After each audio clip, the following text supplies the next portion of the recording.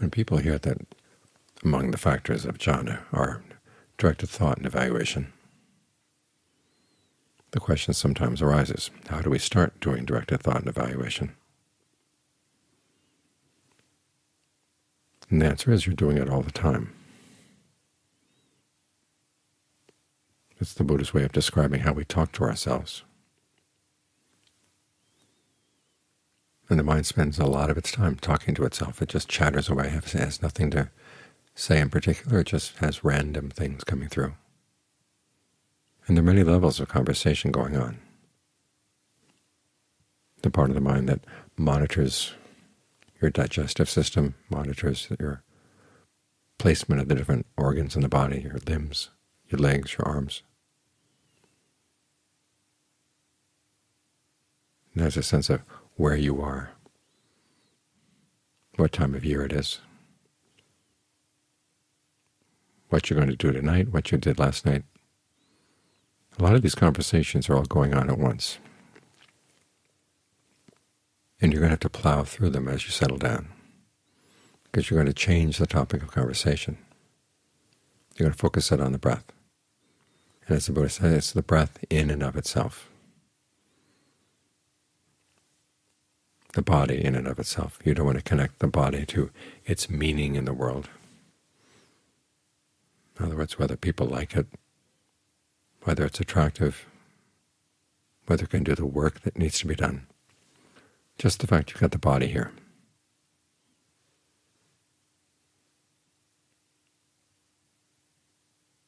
And that's an important part of the concentration.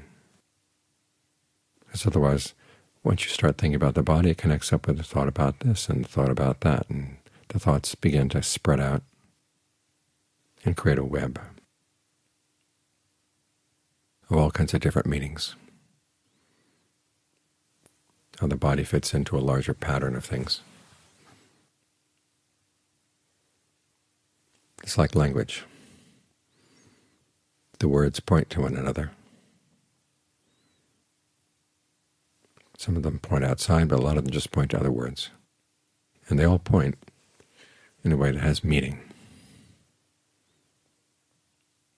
And what you're trying to do as you settle down is remove the pointers, remove the meanings, so the events of the mind, the events of the body, can be just there, in and of themselves, on their own, unconnected with anything else. As for whatever comes up with regard to the world, just regard it as meaningless. The Buddha says, putting aside greed and distress with reference to the world. We have greed and distress over things that have meanings.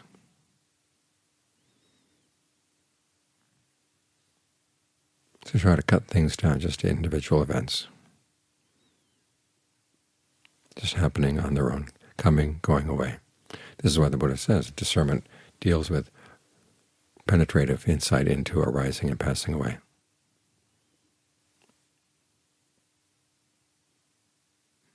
Just seeing things as they come as events, seeing them go away as events.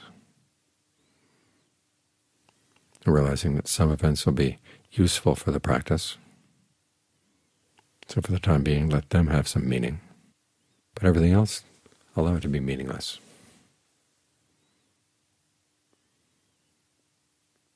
And as you settle down, you'd be surprised how many conversations are going on. You clear out one level of conversation and you find another. Clear out another, you find one below that. This is a lot of what concentration is. Cutting all the ties, cutting all the meanings.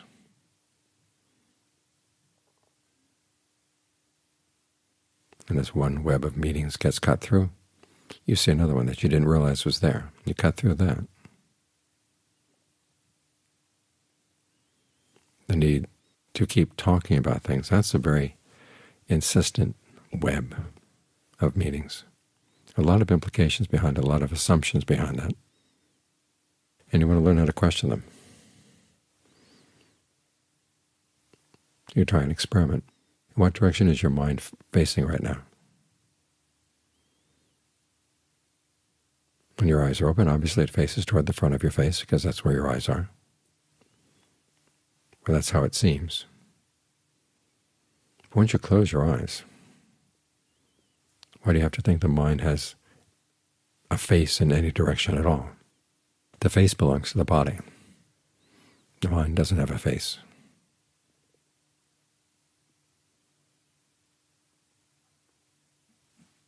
Think of it centered in.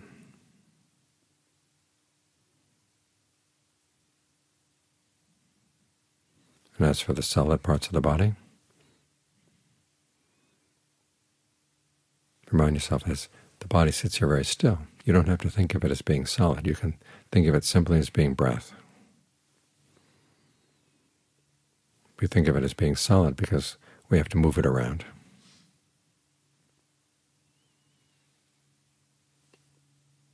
Which muscle pulls which other part of the body. And there's a lot of memory and there's a lot of commentary going on in there. But you can drop that for the time being because you're sitting very still.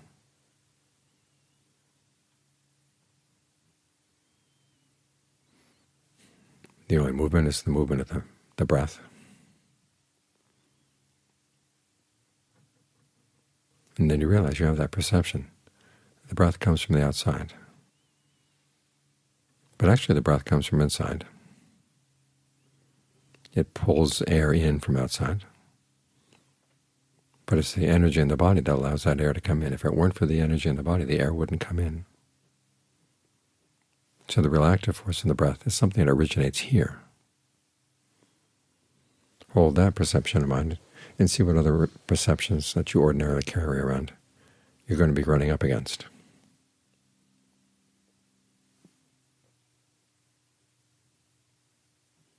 This ability to question your perceptions is an important part of concentration, because you're unburdening the mind.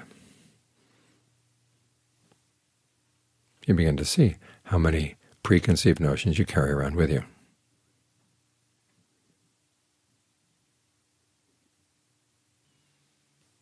And you start first with your notions about the body. Now these notions are useful for moving the body, looking after it. If there's a pain someplace, you're able to identify where in the body it is. But for the time being, you don't need those perceptions.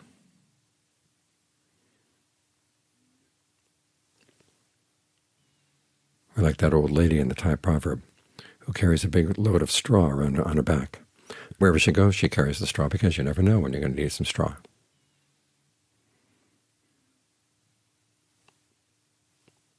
Of course, when you need the straw, it may not be all that much. And a lot of times when you don't need the straw at all, but she has her straw on her back all the time. Well, we carry around a big set of notions, just in case.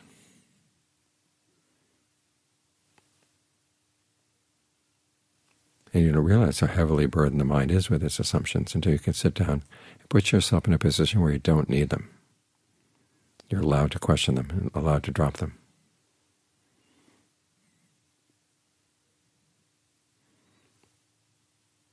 And you see what the Buddha said when he set out to Pen and Core Rising.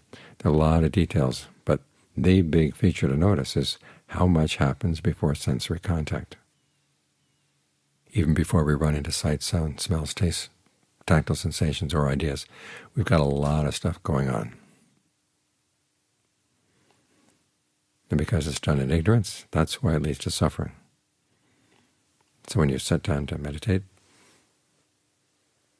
as the Buddha said, first your thoughts of sensuality fall away, your thoughts of unskillful qualities, they fall away. Then your directed thought and evaluation falls away.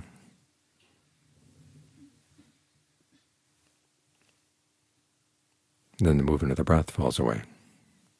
These different layers of sankhara, or fabrication, fall away one by one by one.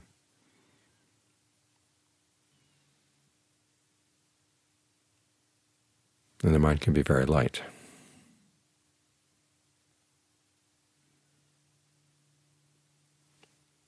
The reason we don't experience lightness in the meditation is because we are not willing to let go. We feel that we're going to need some straw. So we've got that big load of straw on our backs.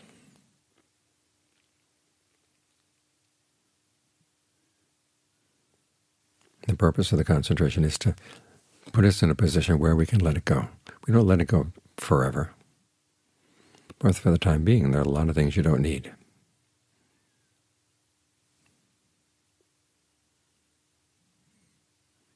As the Johns used to like to say when you sit here with your eyes closed, what race are you?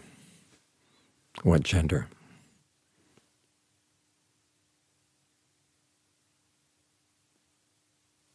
There's nothing in your range of experience to tell you.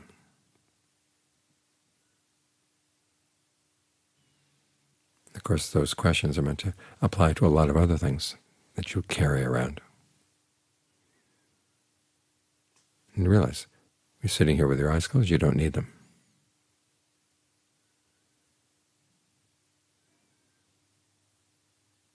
So allow these perceptions to fall away. Allow these various levels of conversation. As soon as you discover one, let it fall away. In the beginning, you hold on to that one conversation about the breath and its relationship to the mind. But once the mind and the breath get snugly put together, then you don't need that. Some people get really scared. If there's nobody talking inside, then where am I? That's their thought.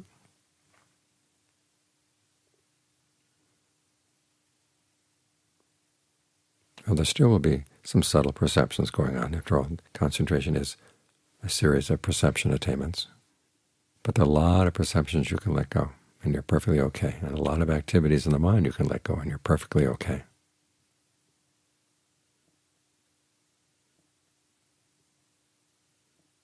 And if you identify yourself with that inner conversationalist, you have to realize that sometimes you're identifying with some pretty crazy things. If you need to identify, this is why they talk about being with just awareness itself.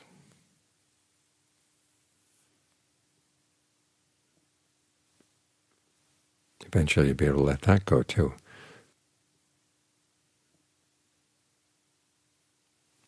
But get used to just being aware, without commentary.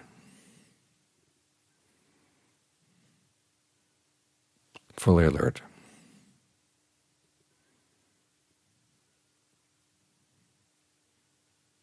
And you come to appreciate how much lightness there is. And then you can make that your skill, picking up the assumptions when you need them and putting them down when you don't.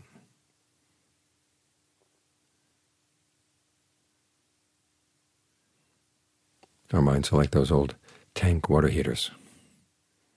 They keep water boiled at a high temperature all the time, so it's there when you need it. But it's a huge waste of energy. It's when they develop tankless heaters that they learn how to save a lot. As someone once said, using a tank water heater is like keeping your car running all the time in case you need to jump in the car and drive someplace. You learn to turn the car off when you need it and turn it back on when you do. Heat the water when you need it, turn the heat off when you don't. Use your assumptions when they're needed, drop them when you don't. You don't have to carry them around. And give yourself time like this where you can set as many things down as possible. As I say, when the breath gets still, the sense of the body begins to turn into a mist, because your shape of the body is defined by how the breath runs. As it gets still, and there's that mist, the perception of form can be dropped. You don't even have to have the idea that there's a body sitting here.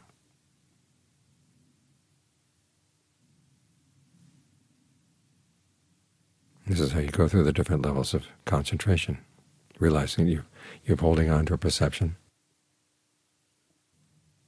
that's really unnecessary for the purpose of sitting here very still. And so you peel them off one by one by one. And yet you're fully alert and fully mindful.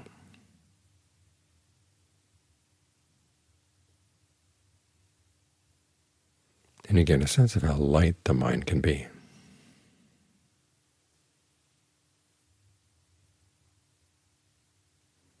And that way you have concentration that gives you a pleasant abiding, and you develop mindfulness and alertness, and you get insight all at once.